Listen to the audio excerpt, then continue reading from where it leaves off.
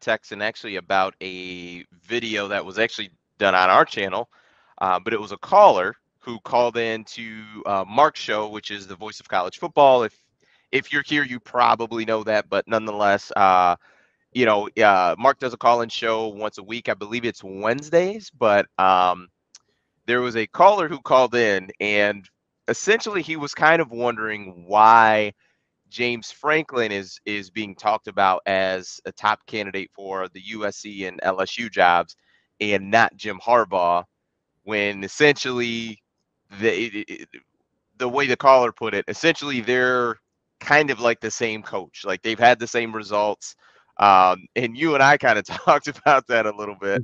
Um, so what are your what are your thoughts on the So comparison of Jim Harbaugh and James Franklin? we really should say this for a Wednesday show because now after a win, people are going to be like, "Oh, why are you talking negative on a win?" Okay, whatever. I'm just going to speak from what I believe. No, I mean, look, they have very comparable resumes. However, Franklin has a Big Ten title. Franklin's beat Ohio State at least once. Franklin's won two New Year's Six bowls. Harbaugh's done none of that, right? So I would say they have very similar regular season success, but postseason, you gotta give the nod to Franklin, and that's not to say James Franklin is some great shakes, and I think his biggest pitfall is in-game management. There's definitely you know a lot of things you can say about James Franklin that you won't necessarily like about him, but you gotta give him credit. I mean, and that's why it's so important, Desmond, to finish and to have things in a trophy case because it eliminates that gray area. And I think that's like the biggest pitfall of the Harbaugh era. It's always a gray area. Oh, the team is 9-3 or 10-2. Look what we did this year. We won 9 of 10 games, right? But we're third place in the Big Ten and we didn't win a damn thing. There's nothing. And when you look back in the history of thus far Harbaugh's era at Michigan, it's like, what did we accomplish? If someone asks you that question 20 years from now, right? Assuming that Harbaugh's no longer with the university and whoever's at the helm, and someone asks you, well, what did the years 2015 to 2021? What do you remember about those years? Or what do you have in your in your trophy case that gives you some kind of like that jolts your memory? You know what I'm saying? Nothing. Well, they were Stop, division. stop. No, don't stop with the cold Big Ten title stuff. You know what I'm saying? So No, not co-Big Ten title, co-division Big Ten champion. East title. Yes, I Right. know. Yeah. Yeah. Right. No, it's just and that's the problem, right? And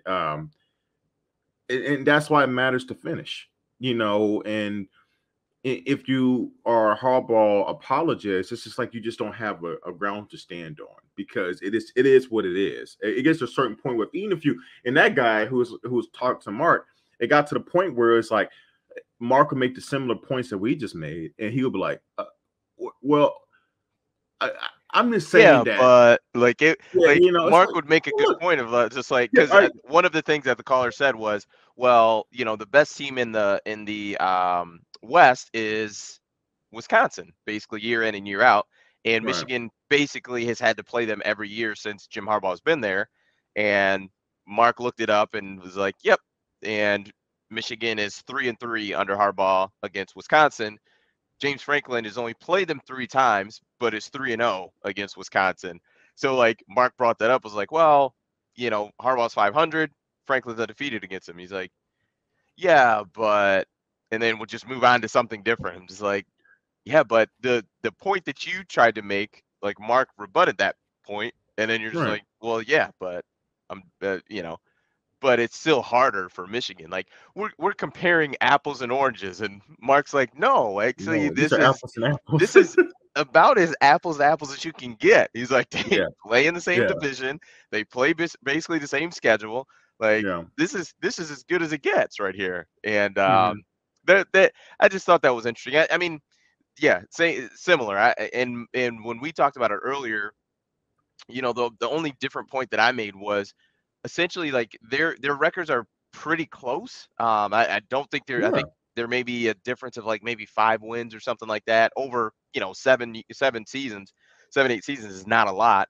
Um, but what I had said was with James Franklin and Penn State is it's looked different. Like the success for Franklin at Penn State has looked different because they've had the years with Saquon Barkley, being a run, heavy team. And then they also had, with Trace McSorley, the year that Saquon was gone, I think they've had McGloin there. I mean, with yeah, their starting quarterback now, like it's just looked different. Whereas Harbaugh's success at Michigan has always looked exactly the same. It's been yeah. run heavy, ball control, and then we're going to play defense and It good always special goes back teams. to finishing. And if Harbaugh, maybe if he had like that one miracle year that James Franklin had, right? And ironically, the year in 2016 when James Franklin won a Big Ten title, Michigan was the only team that destroyed them that year.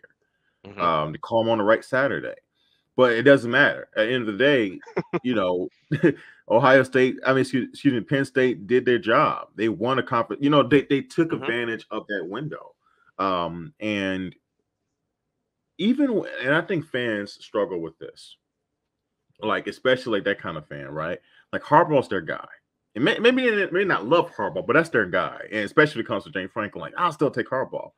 Okay, I understand, but you can't. Sometimes you just can't deny like what the facts are. You can like a guy, like that's my coach, but it's like his results speak for themselves. Like it just is what it is. It's not how we want things to be. It's what they actually are. And you just and look, they both produce really good NFL talent.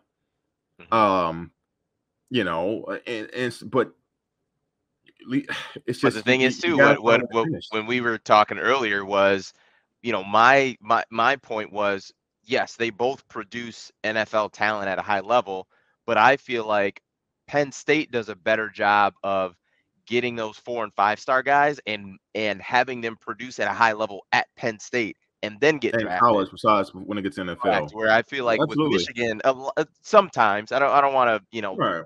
make it a lot of, I don't think it's a lot, but sometimes you get those 4 and 5 star guys and they don't have that high production, but they still get drafted because they're extremely talented football players and go on to have a good career.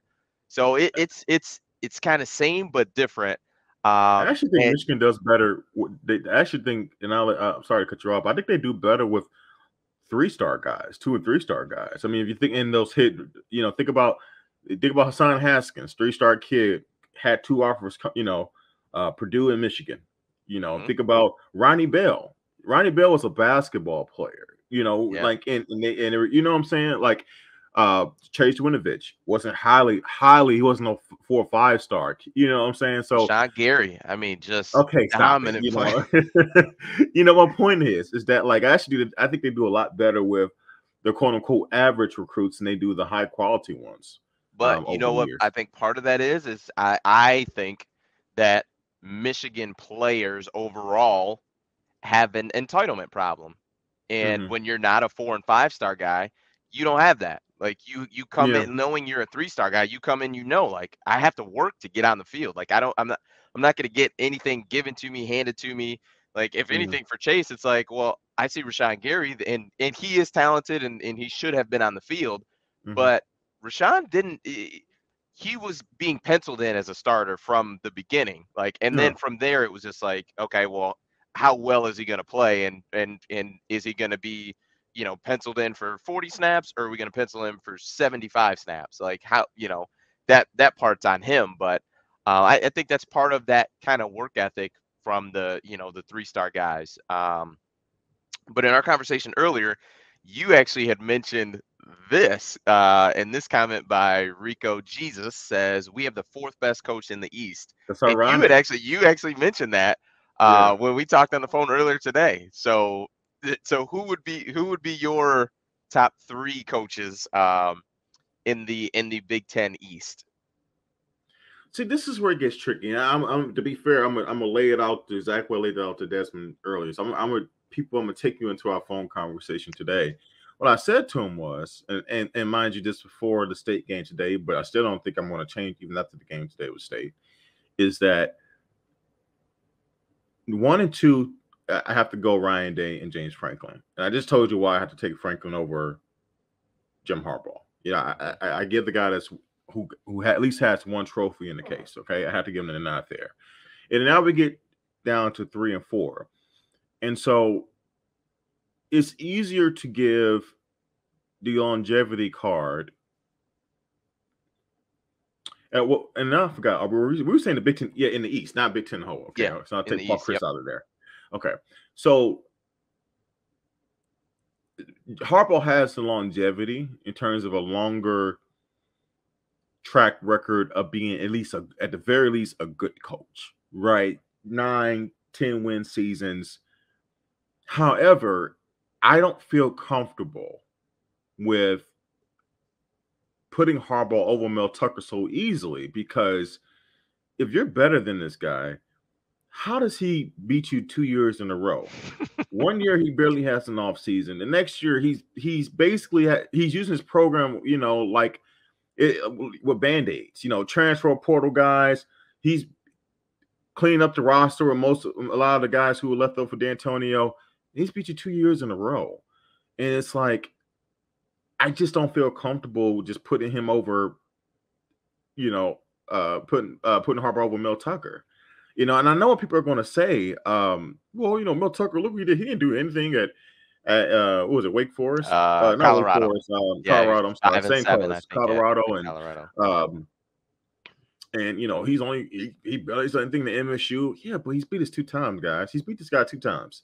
And he's just getting started. So I'm sorry. You got to give him his credit. And also too, like, even with the way MSU lost today, like, that team plays with a certain confidence. You got to remember they're just getting started. And so, yeah, I mean, I'll go Harbaugh 4th. Yeah. Sounds tough. It sounds unfair, but it's like, I don't think you could justifiably put him over the first 2 in Franklin and Day. And it comes down to, how do you put Harbaugh over a guy who's beat his head in his first 2 years on the job? Yeah, I mean, I agree. It's tough because the sample size is smaller, but it's I don't know. It's a difficult thing to do, because the thing is if Michigan State wins out, they're going to be the Big Ten East champ.